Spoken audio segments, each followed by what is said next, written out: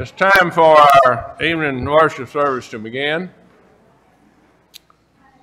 We appreciate your attendance here this evening. Glad that you made it back for the evening worship service. We welcome you to be here, especially you that are visiting with us. We deeply appreciate you being with us to visit. We invite you to come and be with us any opportunity you have. If you were here this morning, you heard me talk about the family that has been visiting with us and identified with us and want to make this their home congregation.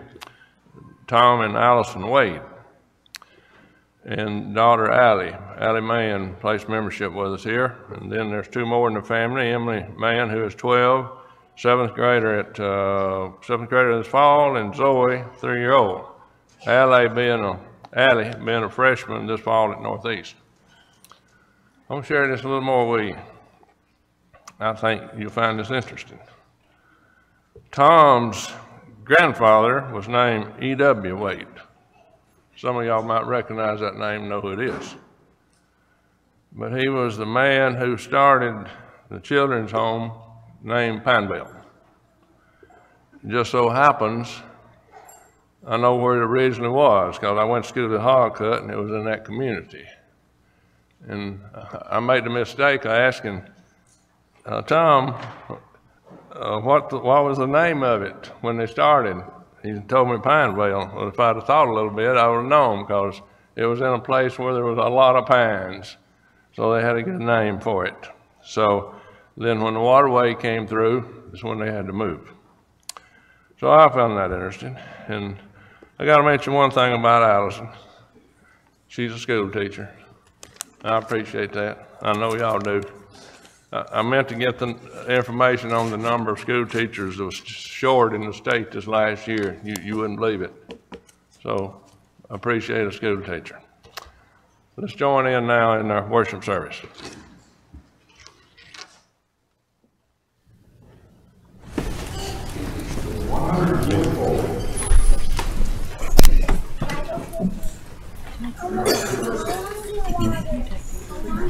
Verse of the King of and grateful we sing His wonderful love, our shield and defender, the ancient of days, a billion in splendor, and girded with praise. Our bountiful care, what tongue can recite?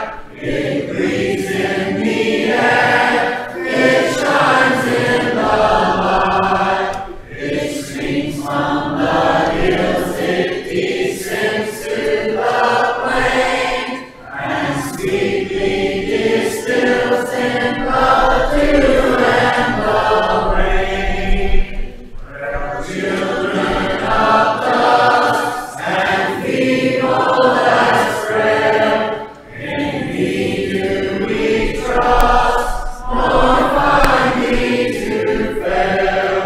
Thy mercies how tender, how firm to the end, our Maker, Defender, Redeemer, and friend. Oh, verses 108.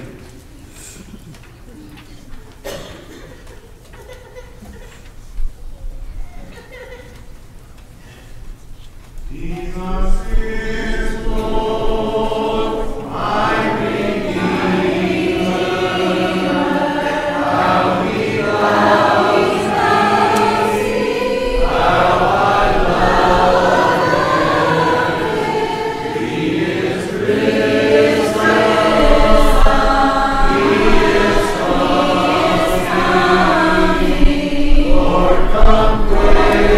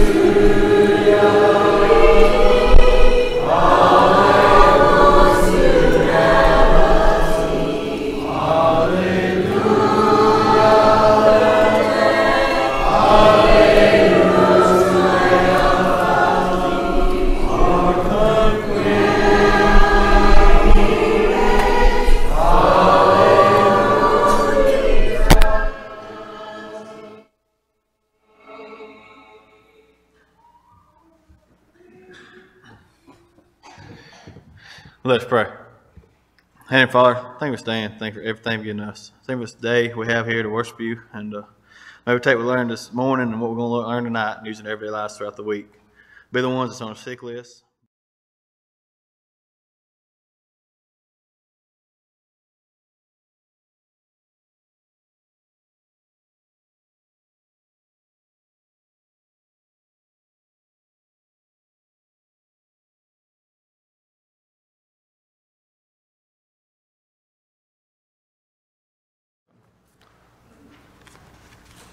Song before our scripture reading this evening, number 539. Sing the first and fourth verse. Will you please stand as we sing this song?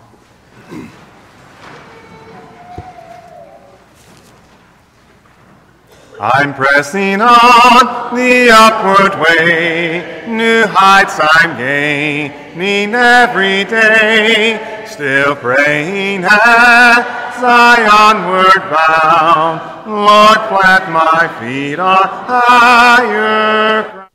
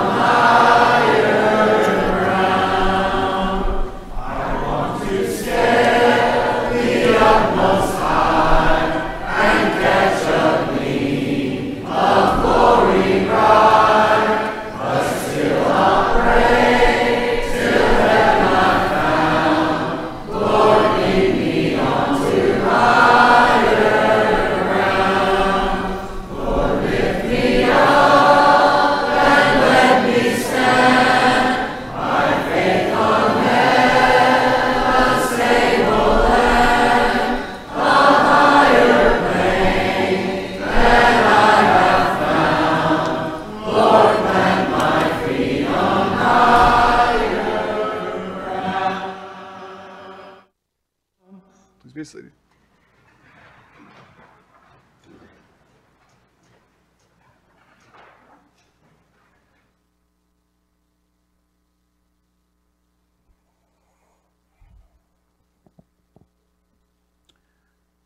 Good evening. Join Larry and welcome you here this evening, and thank you for being part of our service. I hope that your day has been a good one and hope that it continues to be so as we study from God's Word.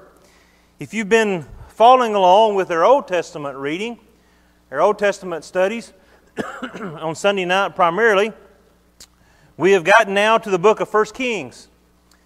Tonight I want us to talk about a fellow by the name of Solomon. Now, a little participation tonight. Show of hands. How many of you here think Solomon was wise? All right, some. How many of you think Solomon was foolish? Okay. How many think Solomon was some of both? Yeah, that got just about everybody. That's kind of what we want to talk about tonight is the idea of Solomon really being a lot like all of us. Now, he was probably wiser than a lot of us. I don't know about foolish. Solomon was one of those characters that we read about in the Bible that is a lot like other characters we read about in the Bible. They had their good things and their bad things. They had their good characteristics and their bad characteristics. They had things that they did very well, and they had things they didn't do so well. So we're going to look primarily tonight at 1 Kings chapter 3. May reference to some other verses that I hope that you'll turn to and read. But this particular passage in 1 Kings 3 gives us a pretty good indication, gives us at least an example of some of the things that we find out about with Solomon. Now Solomon is primarily known for three things. Primarily he is known for the one, of course, that built the temple. Much of Scripture, a lot of the Scripture is devoted to this and some of the things that went into that. He is known, of course, as a very wealthy king. Now, a lot of this wealth he inherited, you might say, from David. But nevertheless, he was known as one of the kings with some of the greatest wealth that he was able to gather in. And then the third thing, of course, is he's kind of known for his wisdom, being a wise king. One of the The principal stories that we go to for this is in the second part of this chapter. If you've got your Bibles, turn there to 1 Kings 3. You have an example of his wisdom, a story beginning in verse 16. One that we hear growing up. We teach our kids sometime in explaining wisdom. And basically you can summarize the story this way. There were two women that both had children very close together within a few days of each other. They were in the same house. On one particular night, one of the women's, her child died. The other one said that she lay on it and it died. Well, this woman then went and swapped babies, if you will. Took her dead child to this one and brought the living one back to her. When the woman awoke the next morning, she saw that the child that she had was dead. But when she began to look at it closely, she realized this isn't really my child. And so they both claimed that the living one was theirs. And they come to Solomon and said, tell us about this. What can you do? We both claim that this living child belongs to us. And in a display of wisdom, Solomon said, bring me a sword. Once they brought the sword, he said, here's what we're going to do. We're going to divide this living child in half, and each of you can have a half.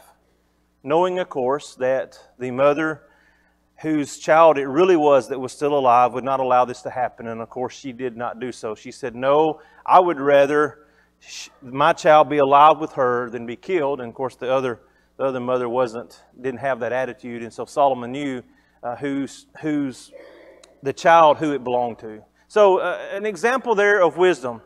But when you go through Solomon's life, you see sometimes that he displayed great wisdom, such as this.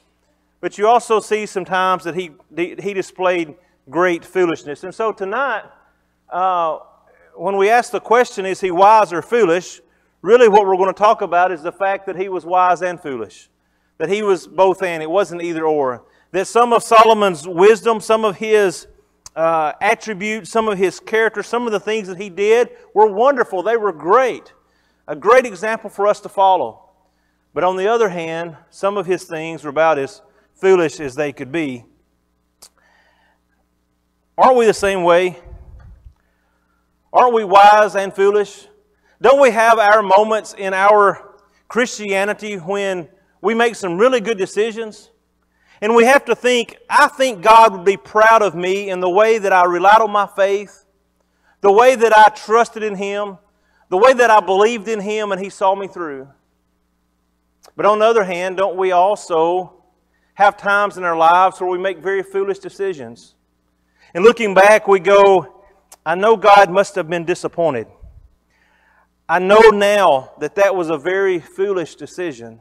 I know that it wasn't wise. I know that what I did wasn't the right thing to do. But then, even in life in general, we have some foolish things that we do. These are a few of my favorites. One thing here, someone said, I took an IQ test and the results were negative.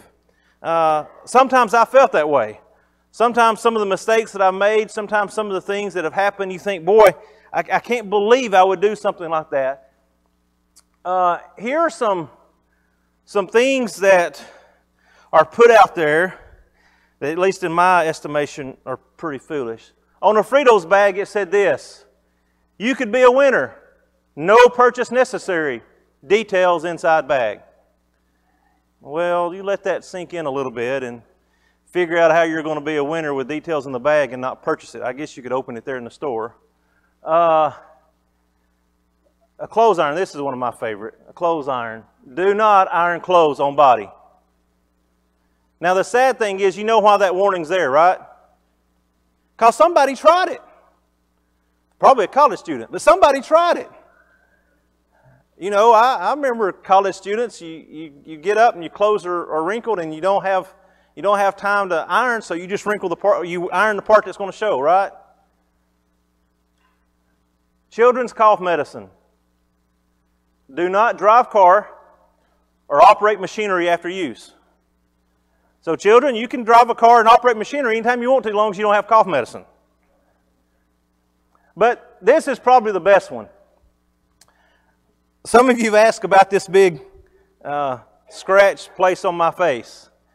Well, what happened is I really needed a good personal illustration for something foolish. And so I burnt my face. In all honesty, we had some boys over Friday night for Benjamin's birthday.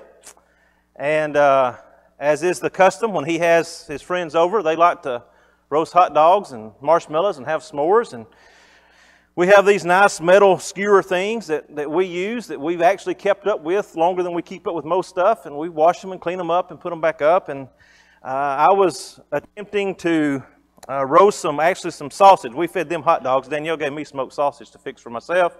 Trying to do that, and it was dark. They didn't get back from the park till late, and it was dark. It was hard to see.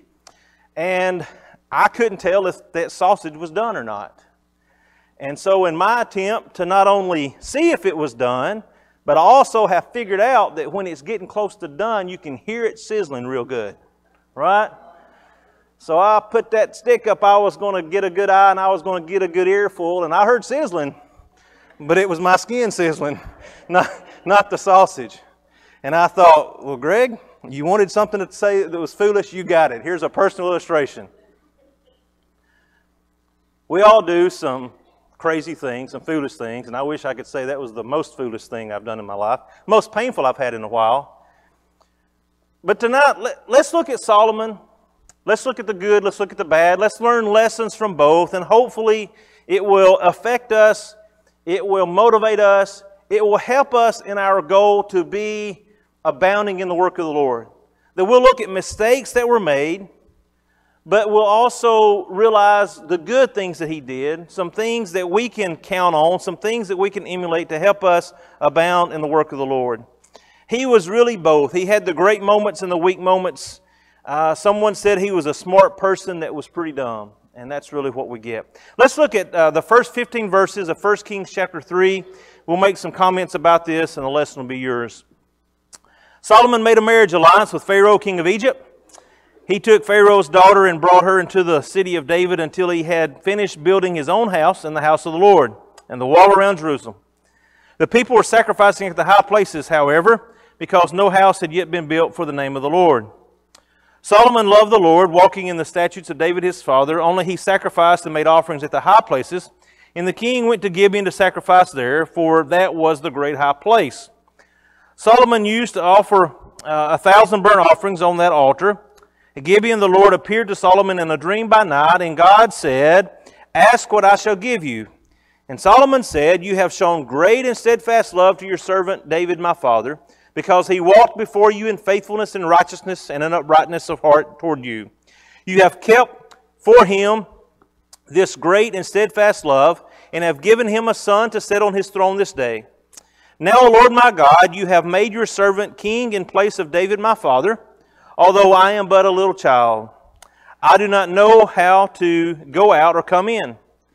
And your servant is in the midst of your people, whom you have chosen, a great people, too many to be numbered or counted for multitude.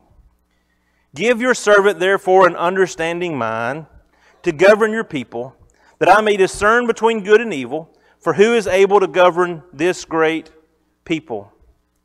It pleased the Lord that Solomon had asked this, and God said to him, "Because you have asked this, and have not asked for yourself long life or riches or the life of your enemies, but have asked for yourself understanding to discern what is right, behold, I now do according to your word. Behold, I give you a wise and discerning mind, so that none like you has been before you, and none like you shall arise after you. I give you also what you have not asked, both riches and honor, so that no other king shall compare with you all your days. And if you will walk in my ways, keeping my statutes and my commandments, as your father David walked, then I will lengthen your days." And Solomon awoke, and behold, it was a dream. Then he came to Jerusalem and stood before the ark of the covenant of the Lord, and offered up burnt offerings and peace offerings, and made a feast for all his servants. This is the beginning of an interesting story. And it would be nice to say that Solomon followed through on all of this and continued to walk in the statutes of the Lord, but as we have hinted at already, he simply did not do that. But let's look at the good first. Let's look at the wisdom of Solomon and what we can find there. We know that he loved God. Verse 3 says that he walked in the statutes of his father David, and he sought to please God. So there was this part of Solomon that was very much in tune with God's will and his love for God and wanted to follow in the footsteps of his father David. He realized his great spiritual heritage. He in talking to God here in this dream, in this conversation, he talks about the fact that he knew that David had followed God and God had taken care of him. And there's a recognition here of what God had done in the past and also kind of some of this that Solomon had inherited. This realization that the faith that he had and his wisdom and his decisions, that some of that was because of his father David. He was thankful to God for what he had done. Verse 6 talks about his acknowledging God for what God had done, noting that God had done great things. He had showed mercy and kindness to David. He had made Solomon king, and Solomon, seems to hint out here, look, you didn't have to do this. You didn't have to make me king, but you chose me, and he was thankful for that. He humbled himself before God. Verses 7 and 8 talks about him being like a child and needing God's help. A characteristic and attribute all leaders need in the world today. Not just in the religious sense, but everything. The humility. Now we know that, again, Solomon makes mistakes as he goes along, but at this particular point, as he's making this request before God, it is one with great humility. An acknowledgement of how great God was, followed by an acknowledgement of how weak Solomon knew he was and how he needed God's help. The people are great. The people are large. I need your help, God. I am not worthy. I humble myself before you. Verse 9, he realized the power of prayer. He asked for something that many would not have asked for, something different. But he asked believing that God would give him what he asked. And he asked understanding that God had the power to help him. Verse 9 says that this asking was asking wisely. What a compliment coming from God. The fact that he asked wisely. You see, he asked for what he needed with God's people to help him rule. He did not ask selfishly. In verse 10, we're told this pleased God. Now, think about that today. What about your prayer life? How many times do we find ourselves being pretty selfish? How many times do we find ourselves saying, God, give me things for me, for me, for me, instead of, God, give me something so that I can help someone else. Give me something so I can be a better person and in turn serve better people. He asked wisely.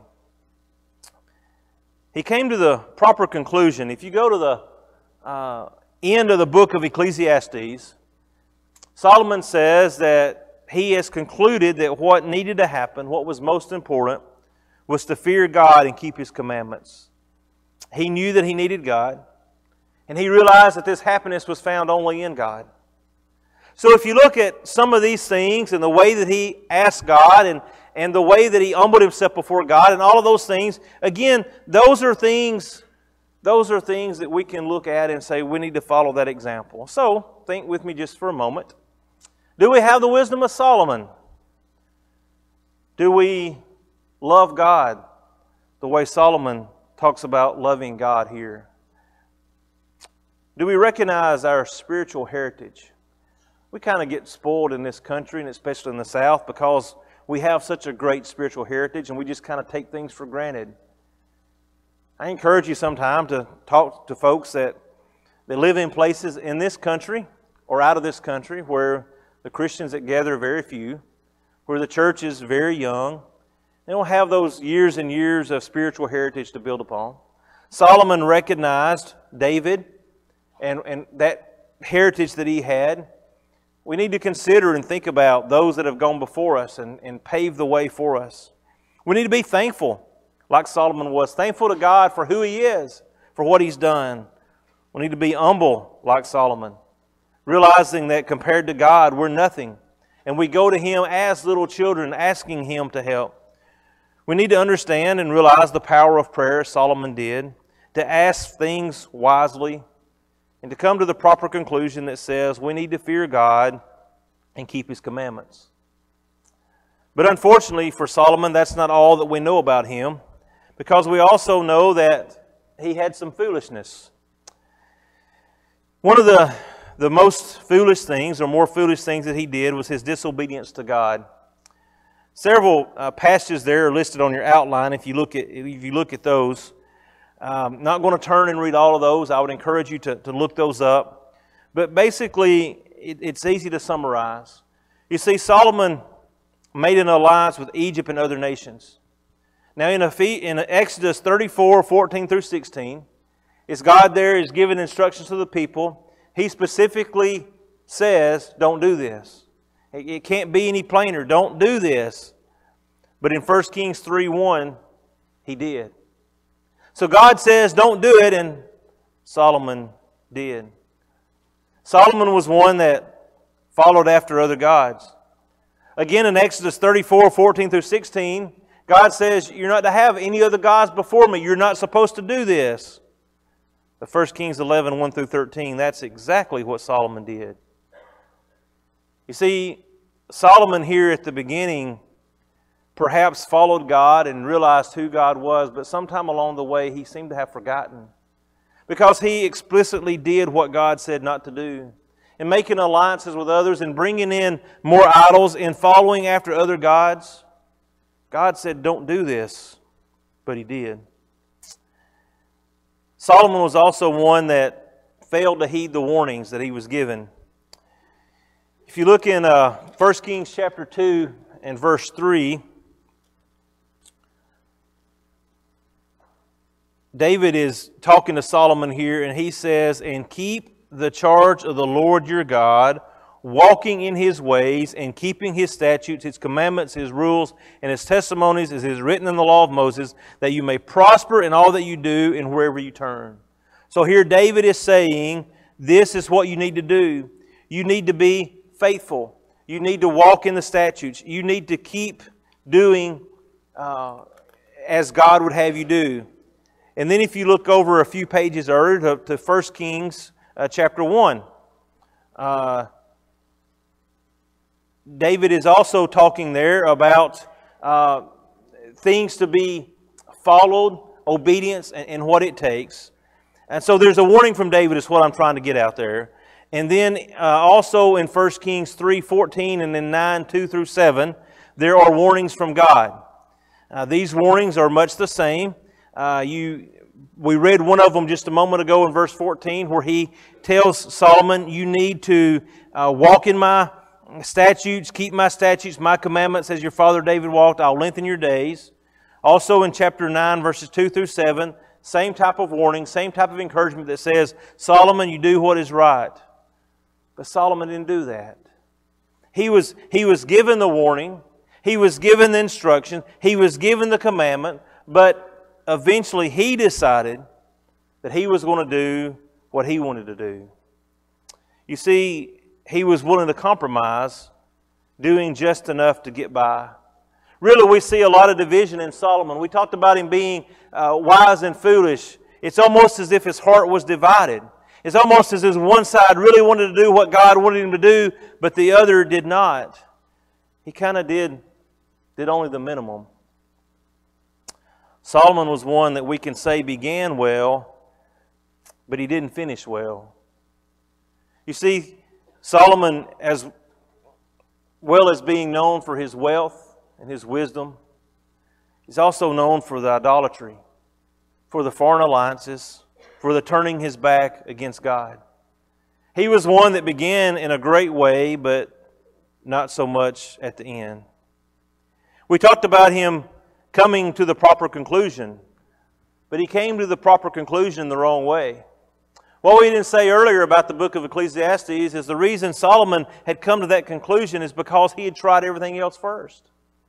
He turned his back on God. He had sought wisdom from other things and other people, other places. He had sought happiness other ways. He had gone against God's desire for him in being a king. Yes, he finally realized that he needed to fear God and keep His commandments.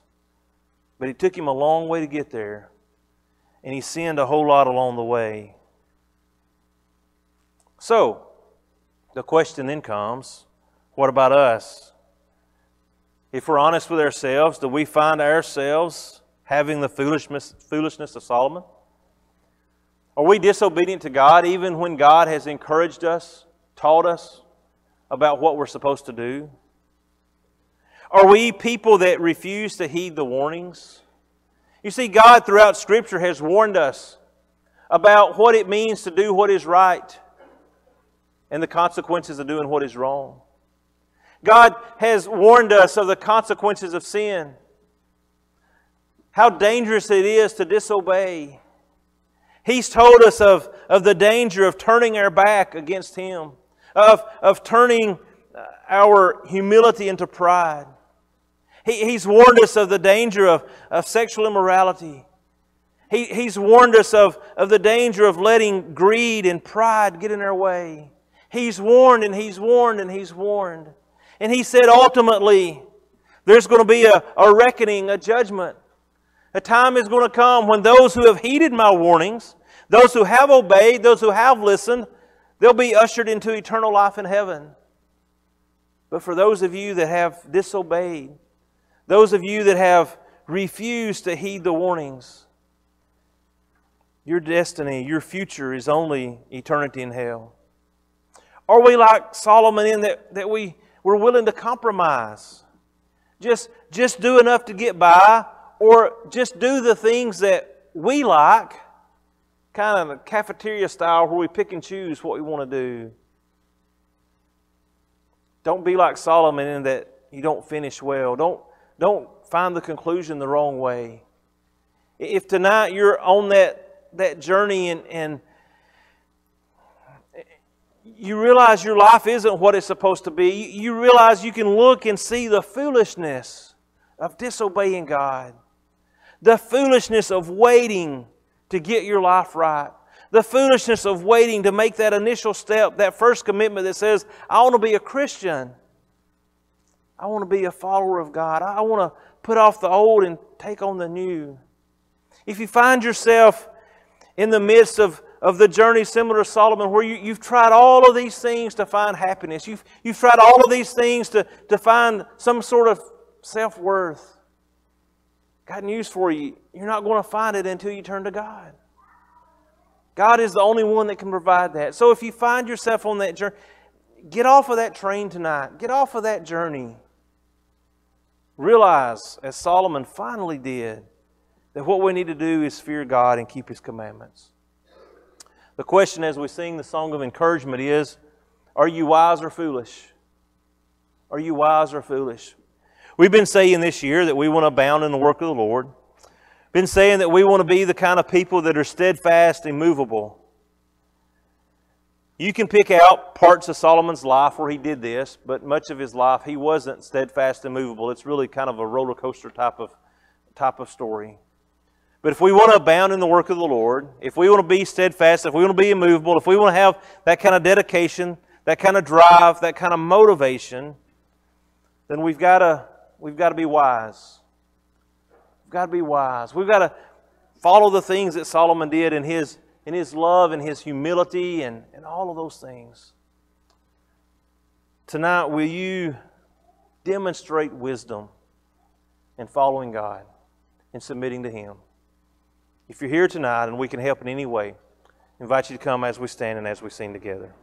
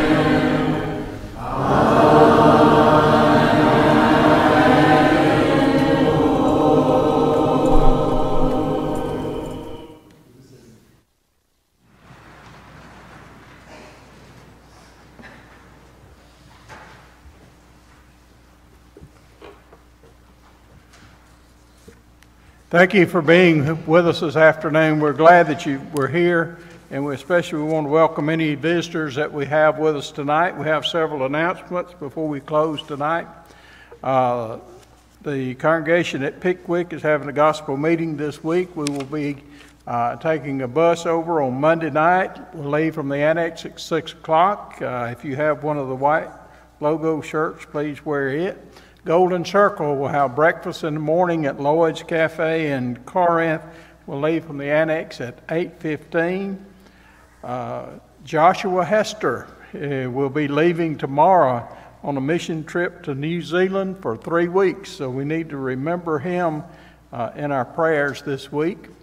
Family of Eloise Lovelace wants to invite everyone to the Berea Church of Christ next Sunday at 2 o'clock for a birthday celebration for Miss Eloise's 80th birthday. Everyone is invited to attend. In addition to those that are listed in the worship bulletin that are sick, Paula Warner's in the local hospital, room 327. There are still places on the list to help for Vacation Bible School if you can help do that. Please remember the 7th through 12th graders will have a family fellowship tonight over at the Westside Community Park immediately after our service tonight. And the blood drive is tomorrow beginning at 4 o'clock in the TAC. If you're able to give blood, please sign up on the list in the foyer. If you did not have an opportunity to participate in the Lord's Supper this morning, it will be served in the little chapel at the back of the auditorium. You may pass at this time.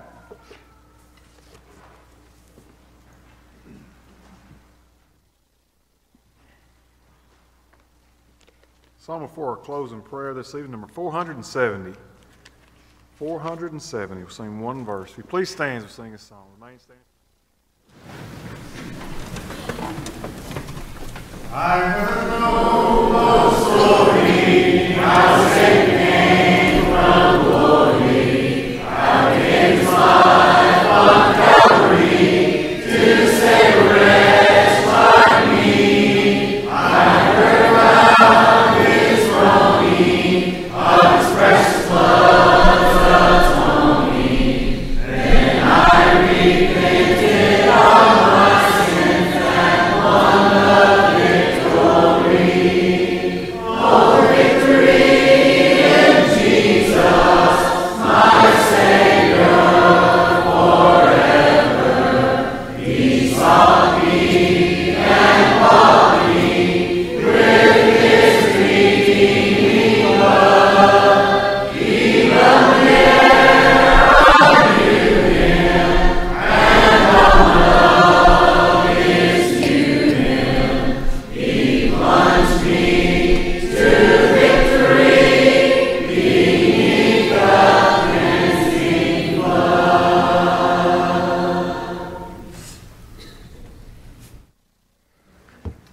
Let us pray. Father, I thank you for the opportunity to come to your house today to worship you. Pray we did it in spirit and truth. We thank you for the lessons that we heard. May we apply them to our life. I pray you will be with us as we go through this week ahead, and we'll make you the center of our activities. Let us be an example to the one we come in contact with this week. I pray that we may continue to abound in the work of the Lord and just do the things with a pleasing and pleasant attitude. I pray in the name of Jesus Christ. Amen.